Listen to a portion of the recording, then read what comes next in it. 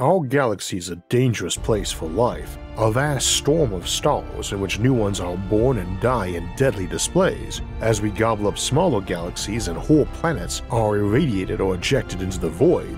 How much of the galaxy is truly safe for life to emerge in?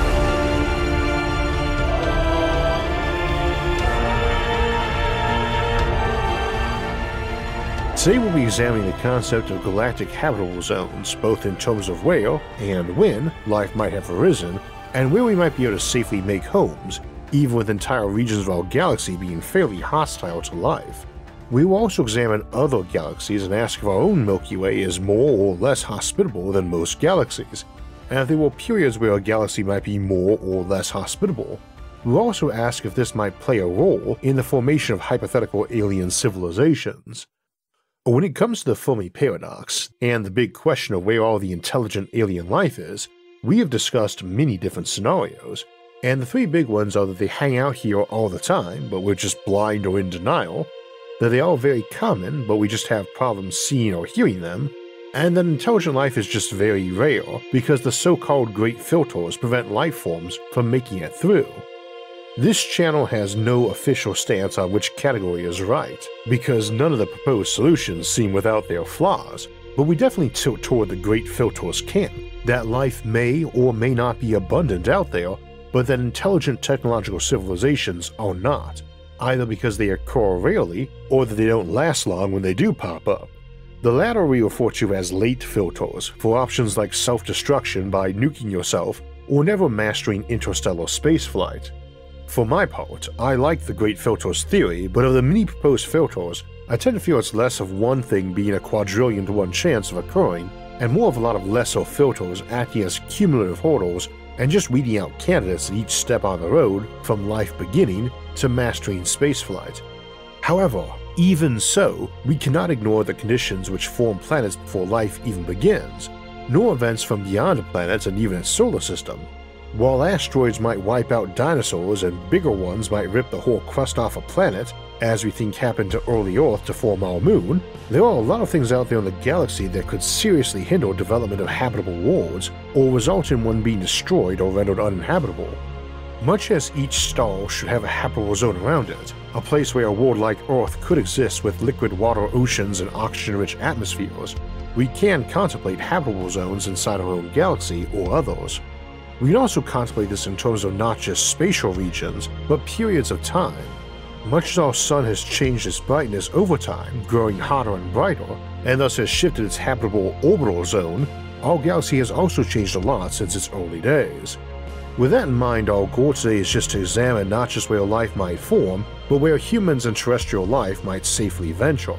And that requires a big initial caveat, because as show regulars know, we have some fairly extreme terraforming and bioforming options available to us that probably would let us put space habitats which you or I could live in safely. This includes those within spitting distance of the monstrous black hole at the galactic core, about 24,000 light-years away from us, and massing 4 million times as much as our own sun, or 4 million solar masses. So where life can start and thrive is not the same as where technological civilizations can make a home. But that core is a good place to begin. That black hole is not really very big compared to the galactic center, which in turn is tiny compared to the wider galactic bulge. If you drew a sphere around Earth 1 parsec or 3.26 light-years wide, you wouldn't find any stars beyond our own sun there, except maybe some unknown brown dwarf. The nearest known star is Proxima Centauri, over 4 light-years away. In the past though, there have been stars closer to us, probably within a light-year and probably several times, as stars move and migrate, but at the moment that sphere is empty. At the galactic center, that same sphere will contain about 10 million stars, dominated by red giants. The core is a place where the usual refrain about space being really empty just isn't true. Planets can still form in this region, but given how many supergiant stars are there, and how often novae or supernovae occur there, and the constant perturbations of many close stars on everything there, it's not likely to be a place in which life could dwell even if a planet did manage to form and cool and exist long enough for abiogenesis to occur. There's also that brightness. Earth is 1 AU or astronomical units from our Sun, nearly 100 million miles. If our Sun were made 1,000,000 times brighter, its habitable zone would extend 1,000 times wider, 1,000 AU to Earth-like sunlight levels, not 1 AU, which would still be far short of a light year, as a light year is 63,241 AU. What that means though is that even in the galactic center where stars are millions of times more tightly packed, most of that space is lower on sunlight than we are. Even if their night sky never has less light than our full moon anywhere, photosynthetic life could not plausibly exist in terms of available light energy. Also, surface life would have a hard time existing anywhere in this region, because regular supernovae, various powerful gamma sources and X-ray bursts would make it so difficult to survive, or keep surface water or air. We also need to understand that the galactic center isn't really a terribly unique place in the galaxy. Indeed, as we were discussing a few weeks back in our look at colonizing other galaxies, our local group of galaxies really consists of tons of minor galaxies in various states of absorption by the Milky Way or Andromeda, and many of those have their own lesser galactic central regions, many of which currently orbit either galaxy, often inside what we call the galactic disk, the wide but thin disk where most stars and spiral galaxies are located and which give them their characteristic look. Ultra-compact dwarf galaxies often have a radius of only around 100 light-years, but might contain as many as 100 million stars. For context, the 100 light-years around our own world contains 60,000 stars, so an ultra-compact dwarf galaxy is packing more than 1,000 times as many stars into one place, and yet I'm reluctant to say such a place is hostile to life, especially as concerns of radiation really only apply to surface life on planets like Earth, not deep-sea life, like we might find in oceanic planets or icy moons, and not Hycean planets like those we discussed last month. That example was an ultra-compact galaxy, but that's not the only type. The Canis Major dwarf galaxy is an irregular dwarf and one that's the closest dwarf galaxy to us. It contains fully 1 billion stars but over a larger volume. Furthermore, the prior record holder for the closest known dwarf galaxy, the Sagittarius Dwarf Elliptical Galaxy, which itself contains 4 globular clusters, is nearly 10,000 light-years in diameter and masses roughly 400 million solar masses. Indeed, not only are there lots of dwarf galaxy core remnants, dozens in and around our galaxy alone that we've identified, which are often very dense, we also have lots of globular clusters, and indeed the dividing line between them can be hard to pin down.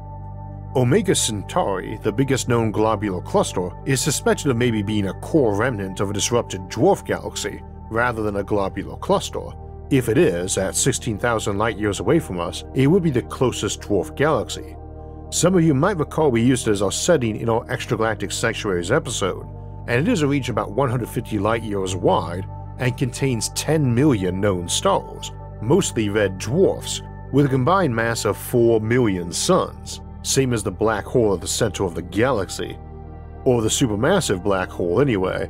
There are almost certainly dozens if not thousands of other black holes within the central region of the galaxy. Nor is our galaxy particularly big.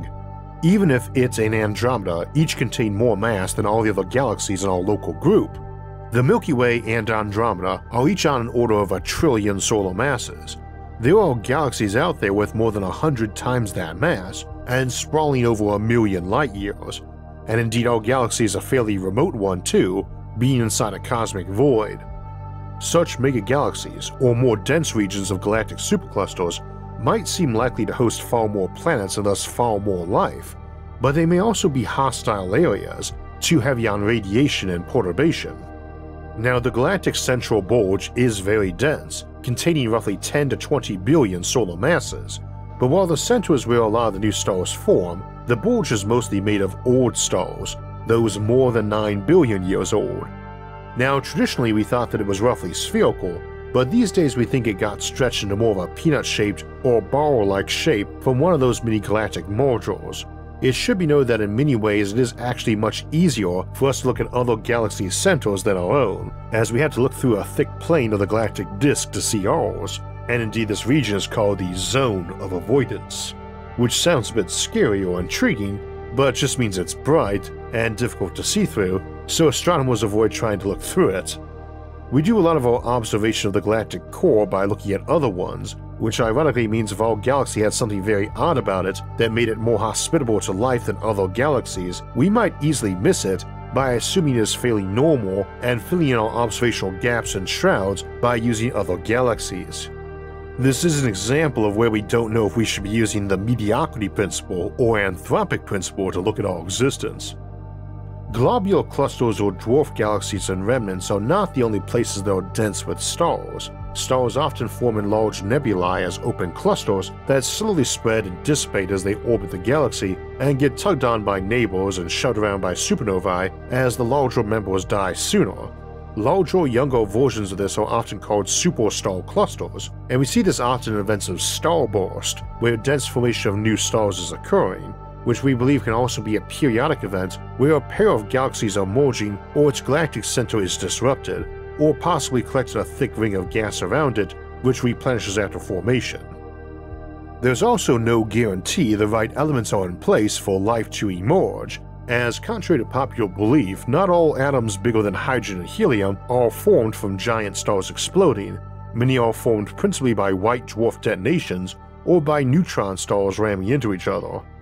Stars in more remote places may also form with lower metallicity, which is the percentage of things besides hydrogen and helium in them, and the relative abundance and scarcity of elements can play a huge role in the viability of life beginning and flourishing, as we discussed in our episode on the Fermi paradox and the phosphorus problem. Stars can only form from cold gas, relatively speaking. It might sound a bit weird to think of space as hot, but temperature is about how fast individual particles of gas are moving, and because stars form by pulling particles in that aren't moving fast enough to escape their gravity, star formation occurs in cold gas. Though cold is relative here and might be as hot as a rocket flame. How much heat a region has in terms of energy is about how much matter we have there and what temperature it is, so that a pot of lukewarm water can have more heat than an equal volume of very hot air, very high temperature particles but too sparse to give the area much total heat. We also have regions of the galaxy which are maybe too sparse for life to have emerged, and we want to ask why that could be, since one lone star and its worlds far from others should be safer from calamity. There are even stars, probably many with planets too, which are entirely ejected from our galaxy and on which life might one day evolve and be unable to see stars in the night sky and maybe not even a faint blob of a distant galaxy. But principally, the reason a star might be alone is that it got perturbed away from where it formed, which often rips planets away in the process, and planets form from the same protostar nebula as their sun and with a similar initial ratio of materials. But when a star ignites, the solar wind off it, along with other radiation, slowly strips hydrogen and helium from less massive objects, leaving more rocky planets behind like Earth or Mars, or the bigger Hycean worlds, which are young and massive enough to retain much of their hydrogen. Stars which have low metallicity are what we call population 2 stars, which again are very common in the galactic bulge near the center. Population 2 stars are generally older stars, though they can be relatively new, even a billion years old, if they formed somewhere relatively low in metals, but they mostly date to old times with less accumulated metallicity from supernovae and other metal-forming events like neutron star mergers. Collections of population 2 stars may be very low in planets, having only Chthonian remnants of hot Jupiters or small asteroids. So on the one hand, these stars, when old, would have more time for life to evolve, but also be less likely to have planets for life to emerge on, and thus might be rare to have it, or even so rare as to basically be never. Ironically, any examples of first life, which might include us, are likely to be from places that are atypical, so it is entirely possible the first civilization to arise did so on a population 2 star, and might have had a rough time finding any raw materials in space, or planets to colonize their own solar system or neighboring systems. Of course, that also depends where in the broader galaxy, as for instance, there are giant elliptical lobes north and south of the galactic core, which we call Fermi bubbles, probably caused by the core's supermassive black hole, which jets out plasma, and these are regions devoid of stars but high on hot gas and gamma and cosmic rays, and are also probably high on ultra-high energy neutrinos, which is a relatively recent and baffling discovery. Such an area though might not be super hospitable to surface life either. Why surface life? Well, in terms of whether or not life exists somewhere, whether or not it is on the surface sucking up sunlight to power itself is not a strong indicator. Our current lead theory for the origin of life here on Earth is that it formed deep in the ocean, well shielded from very powerful radiation sources, and photosynthesis took quite a while to evolve. In that context, it should hardly matter if a planet was in some cluster of stars where supernovae and X-ray bursts were common, or if its orbit around the galactic core of many millions of years swung it through such places occasionally. But fundamentally, the Fermi paradox isn't about where life can exist, it's where life can plausibly evolve to have the technology and longevity to leave a visible and enduring mark on the galaxy which we might detect. Essentially what we call loud aliens, which we would tend to assume means that it was, and potentially still is, capable of practical interstellar spaceflight and colonization. Hopefully in the next few decades we'll be able to start spotting biosignatures around exoplanets, and then we might be able to deduce how common such life is likely to be, and the answer might be very nearly every star system, or that the whole galaxy is devoid of even simple microbes, outside of this pale blue dot. But the conditions for a world with life to become a world with vast biodiversity and sheer biomass Earth has, which we assume is the easiest path to intelligent life, is one very dependent on being able to use sunlight for fueling the bottom of your food chain.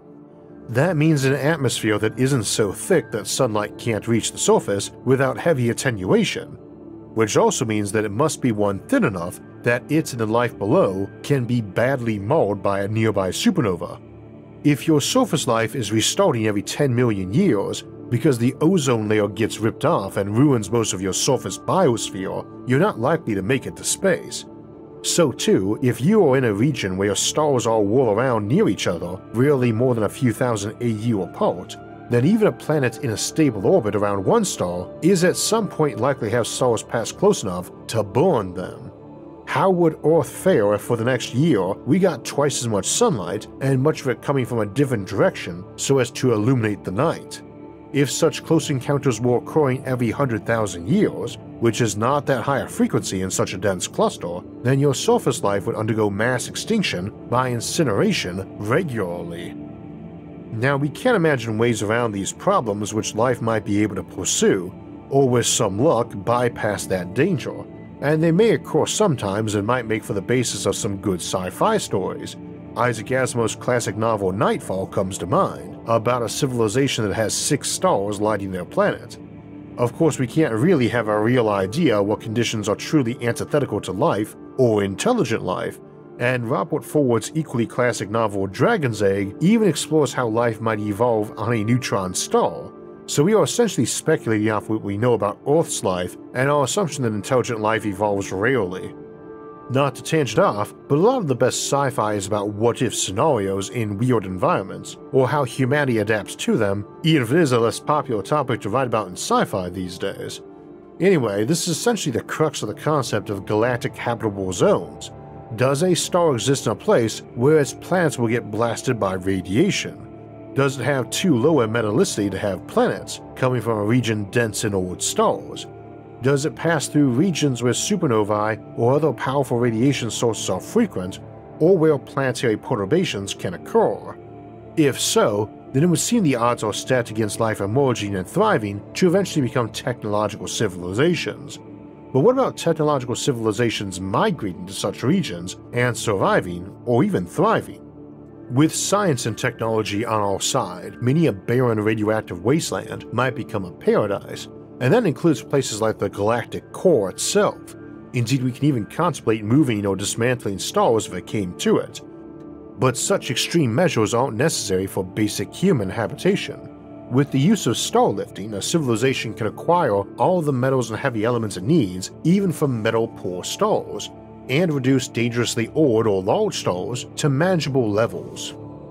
Normally, I'm a huge fan of space habitats, specifically because they are low on mass compared to planets for the same living area and can be tailored, but even more so in the core regions or other areas where radiation is a problem, and where micrometeors might be far more common and higher speed. So living on the surface isn't wise, and living inside a routine habitat is better. Less mass savings though, as you probably want to put a thick superstructure around your habitat, maybe hundreds or even thousands of meters of shielding. Of course, in terms of mass usage, a planet has thousands of kilometers of ground under every step, so it's still a big saving. It is also likely to be a place where our normal approach of using lots of thin and cheap mirrors for power collection will need improving, as they are likely to get worn down far faster by such an environment. And so too, spaceships will need greater armoring and shielding, and thus more fuel, though on the other hand everything is closer together.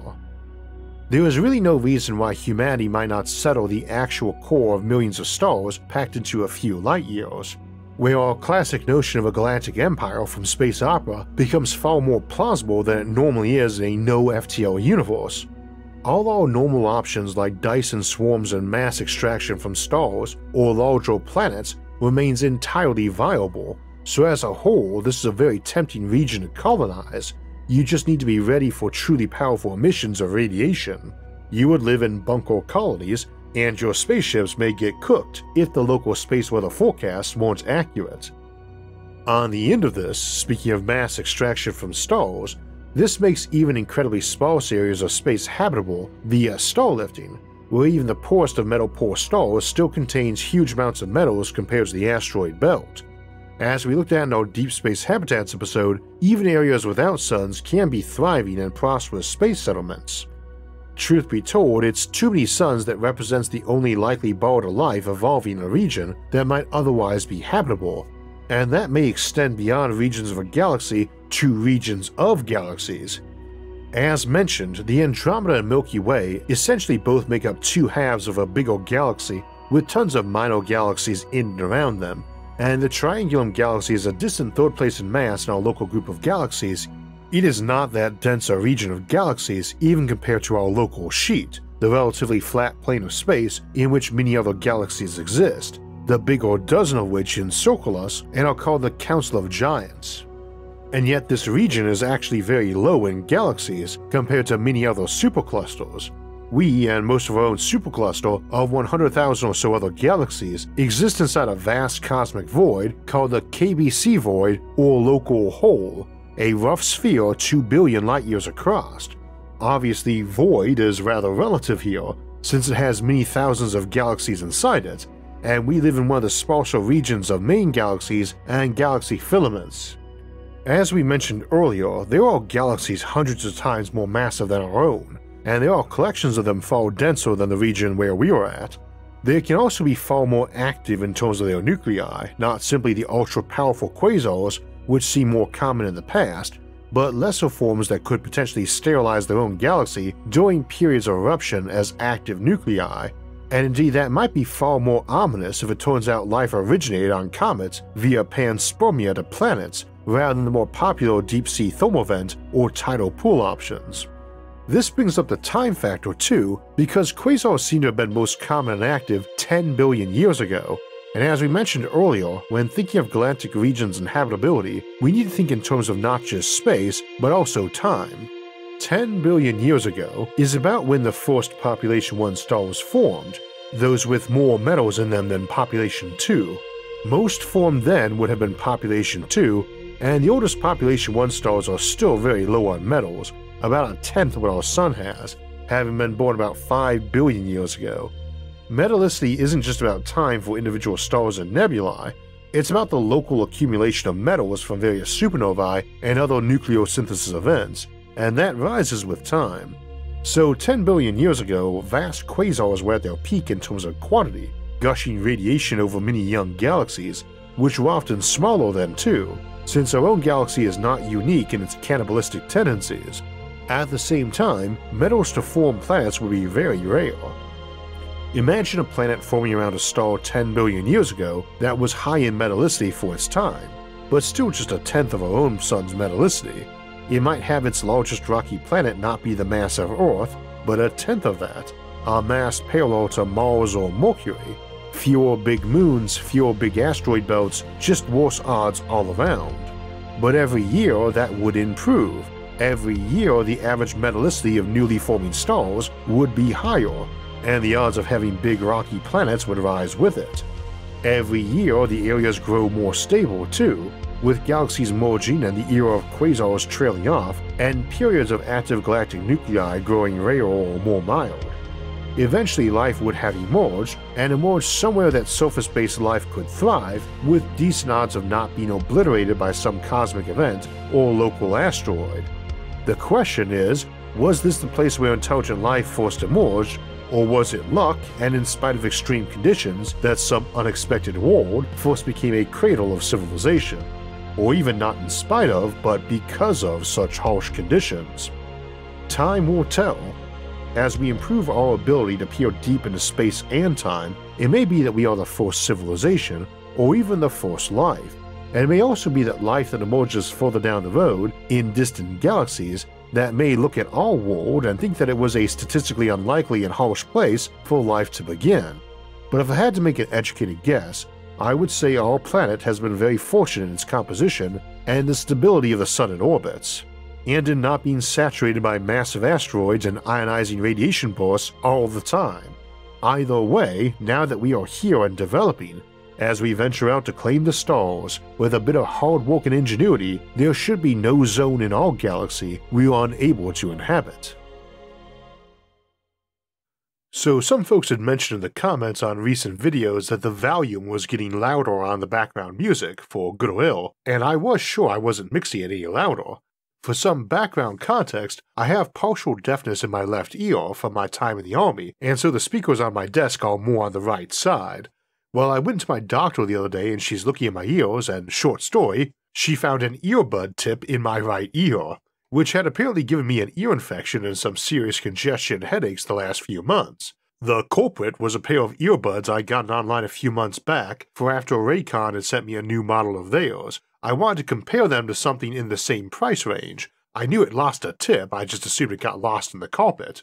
I'm not quite sure what the moral of the story is, but those other earbuds just didn't have very good sound quality, and one thing I disliked about them was the poor fit and how it fell out of my ear. Most of it anyway. My Raycons have never randomly left an earbud tip inside my ear for months, and they've got comfortable custom gel tips. They've also got good sound quality, and they are durable. I accidentally washed my original pair, and they still work. They also let me work too. I can have one or both in to leave an ear free, or set them to noise isolation or awareness mode, depending on whether I want to minimize background sound or need to be able to hear things around me, like my kids. And you can change back and forth, raise or lower volume, or answer phone calls with quick easy taps on the earbuds, which will not fall out of your ear when you tap them like many others do. Sound quality, durability, battery life, and listening experience are important, and it doesn't have to break your budget to have them. So treat yourself to crystal clear audio quality for work and relaxation and feel the difference. Are you ready to buy something small with a big impact? Click the link in the description box or go to buyraycon.com/IsaacArthur to get 15% off your Raycon purchase. So the newest issue of Ad Astra Quarterly hit last week. It's the magazine of the National Space Society dedicated to the creation of a spacefaring civilization, and it's full of inspiring, educational, and insightful articles, including one by me, the first of hopefully many more editions that I'll have an article in. I'll link to it in the episode description. And we still have plenty of upcoming episodes this April, starting with a discussion of nuclear energy and small modular reactors, and an update on the state of that industry next Thursday. Then it'll be time for our monthly Sci-Fi Sunday episode to contemplate superweapons, from the kinds that blow up planets all the way to things that could rip holes in reality or kill universes. And in 2 weeks, we'll look at the possibility of life forming on giant moons, like Yavin 4 from Star Wars or Pandora from Avatar, how such strange non-planets function, and if we might want to colonize such fascinating places. If you'd like to get alerts when those and other episodes come out, make sure to hit the like, subscribe, and notification buttons. You can also help support the show on Patreon, and if you want to donate and help in other ways, you can see those options by visiting our website, isaacarthur.net. You can also catch all of SFIA's episodes early and ad-free on our streaming service, Nebula, at go.nebula.tv/IsaacArthur. As always, thanks for watching, and have a great week.